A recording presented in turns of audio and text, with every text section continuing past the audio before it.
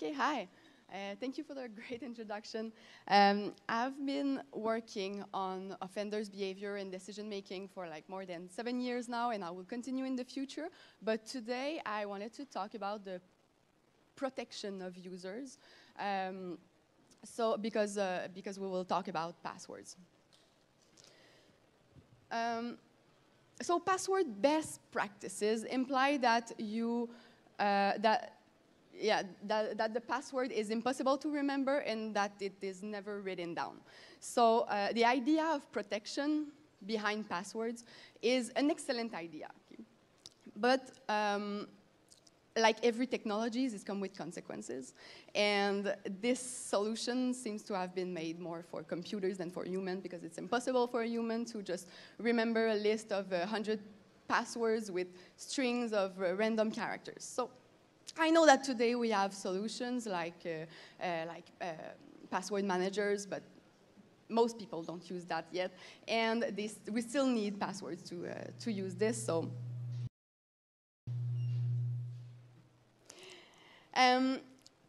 Studies show that there is a difference in cybersecurity knowledge or literacy across the country. So there is a difference between the level of knowledge across the country, and this is what I wanted to explore in this research project.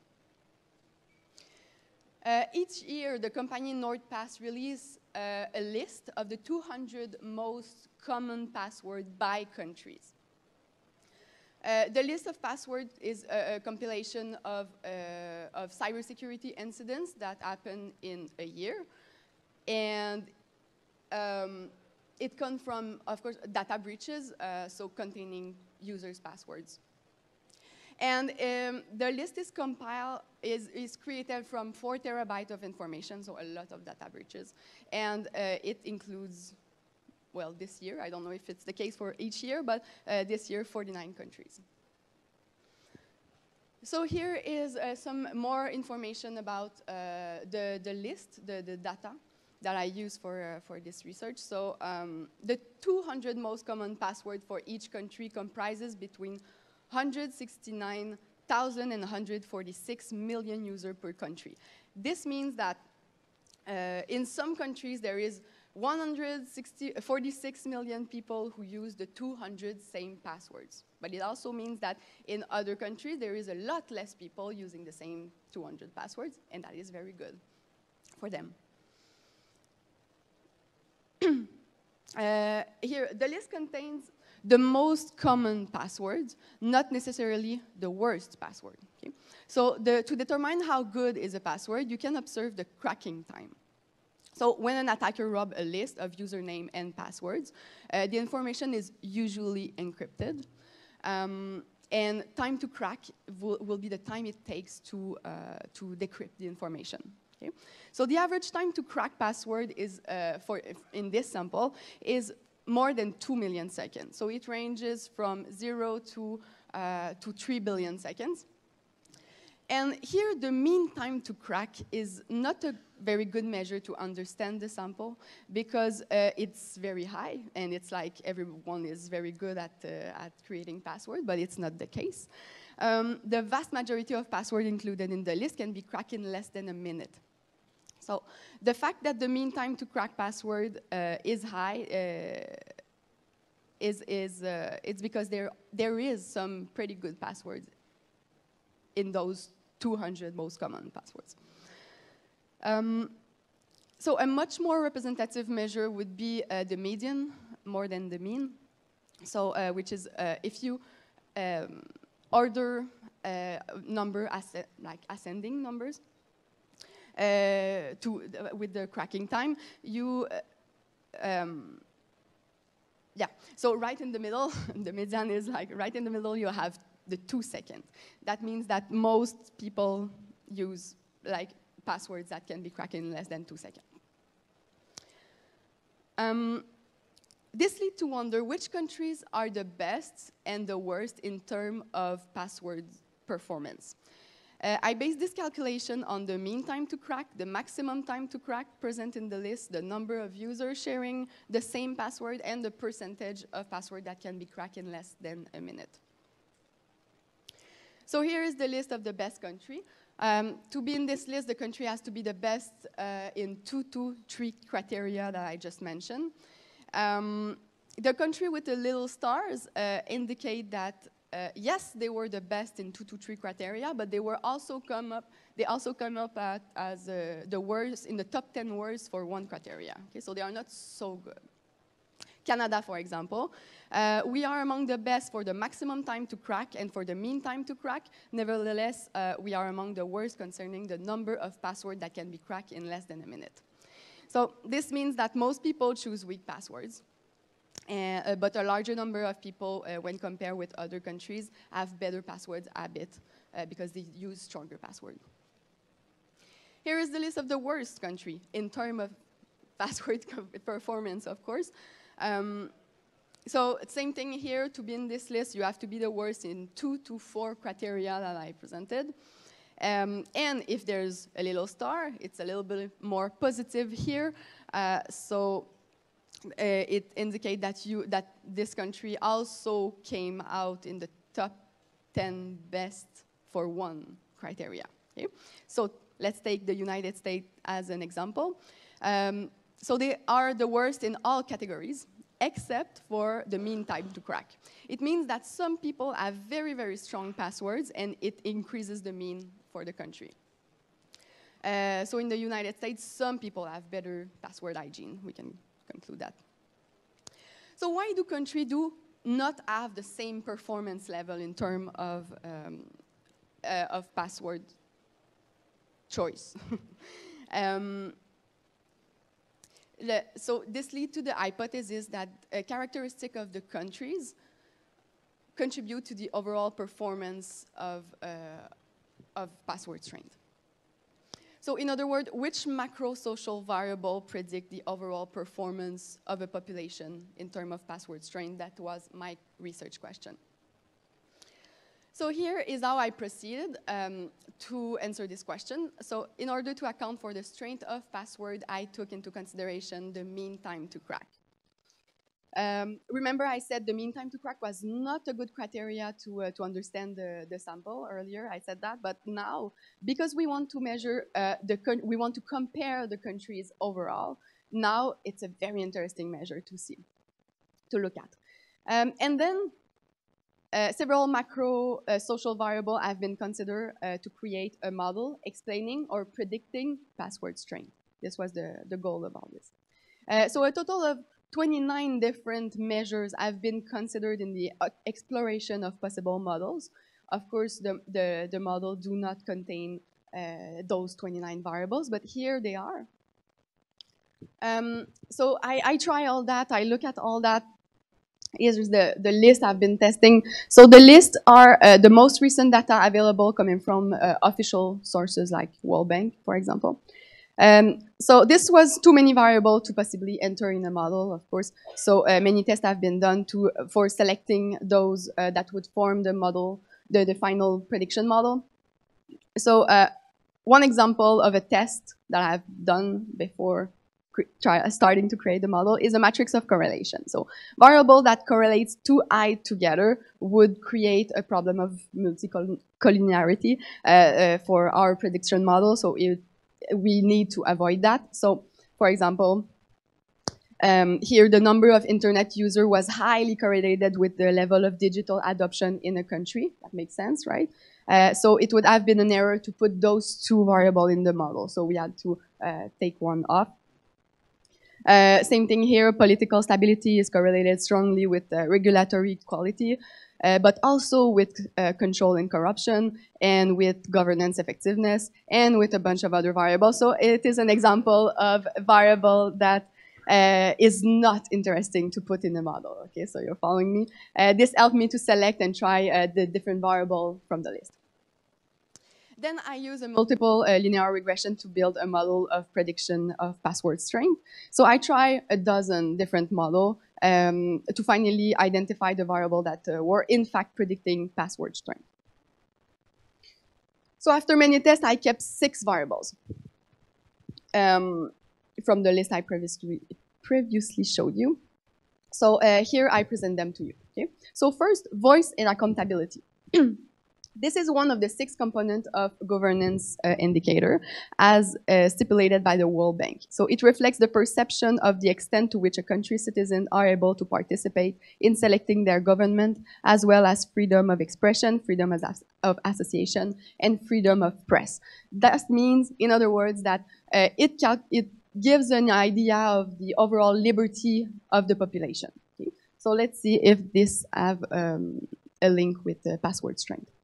Then there's the Global Security Index, which is a trusted reference that measures the commitment of countries in the investment in cybersecurity. Okay? So do countries invest in cybersecurity, and is this having an impact on password strength?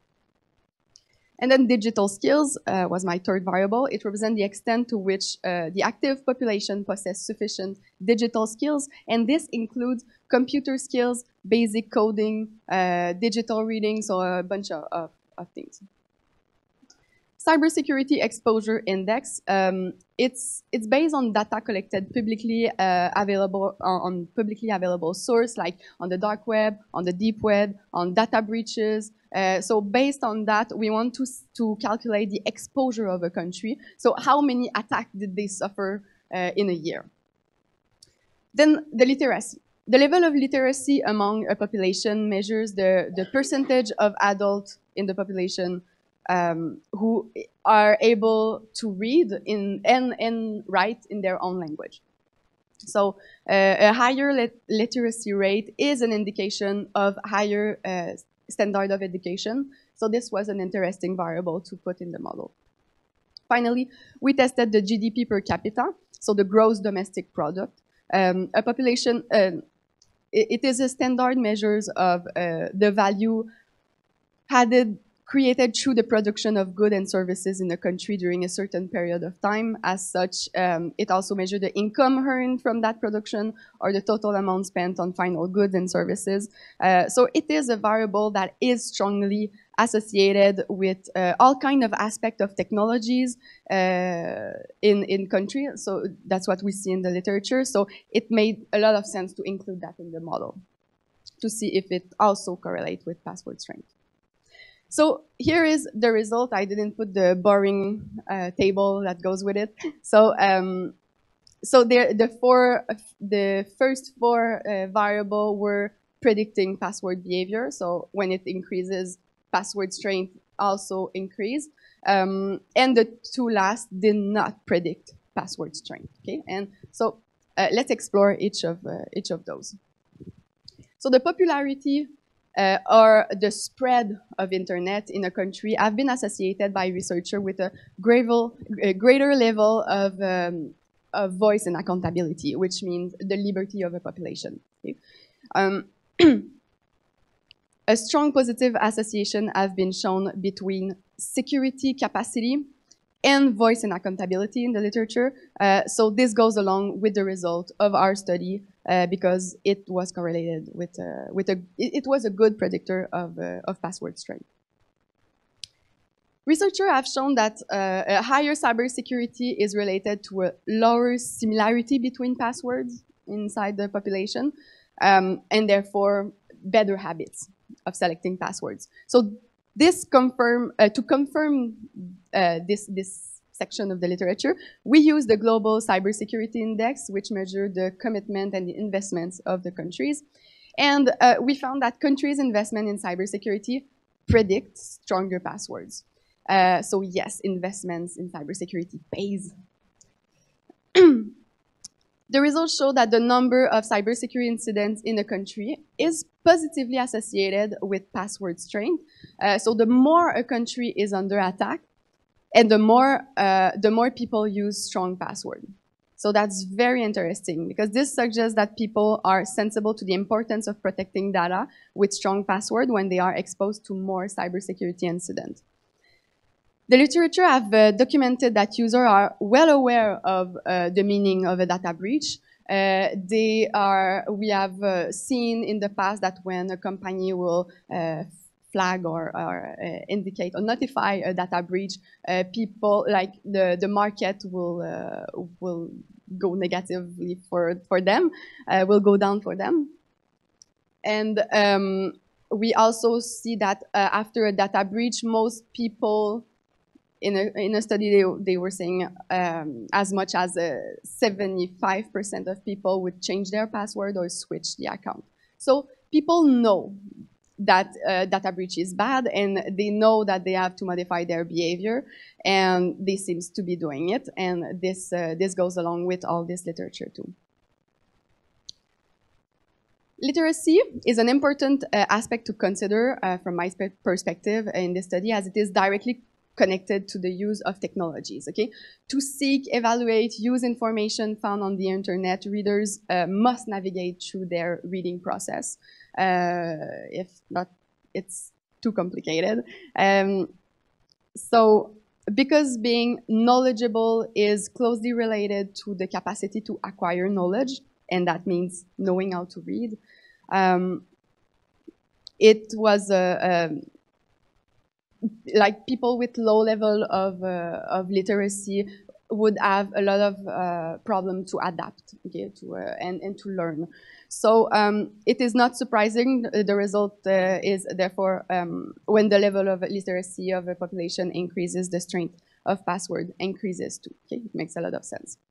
And then these two variables in the model were not predicting password strength, but I choose to show them to you because it was really interesting too, because we thought that it would correlate.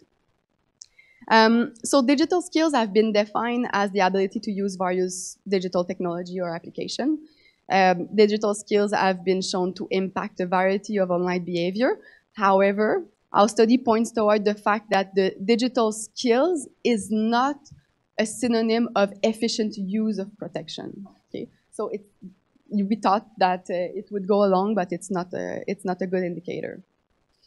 I also tested the GDP, and you might wonder why, but the adoption of technology in a country have been proven to be impacted by many factors, including the economic growth of a population. So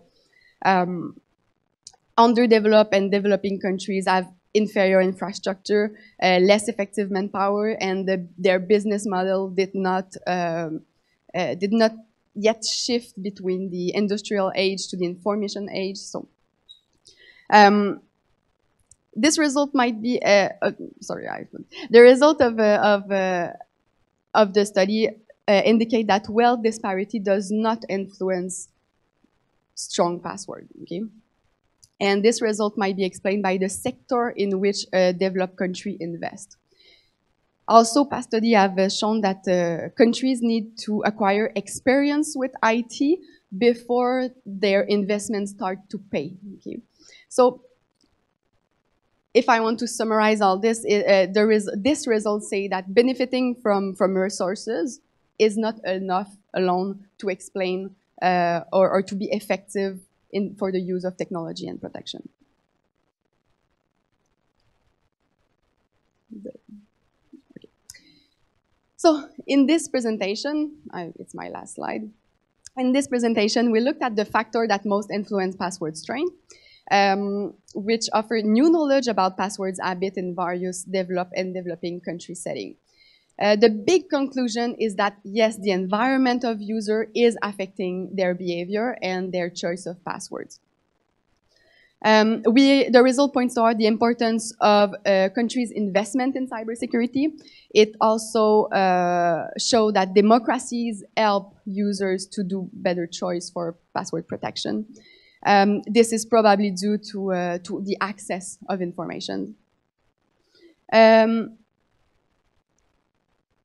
Also, there's a new hot subject in cybersecurity, and you might have heard of. We talk a lot about resilience. Sorry, about resilience of users. It's a new hot topic, and this is one of the conclusions of this study too. Users are resilient. We know that because the population that are victim of higher level of data breaches will do better at choosing passwords. And finally, the general education presented through the level of literacy is a better indicator of password strength than specific digital skills. So user habit in relation to cybersecurity is frequently examined from a micro perspective, using, for example, survey results to obtain impactful factors that influence individual decision making. But our research differs by focusing on country-specific factors, and those factors help determine users' vulnerabilities at a macro level and might be useful for policy around cybersecurity. So that's it. Thank you.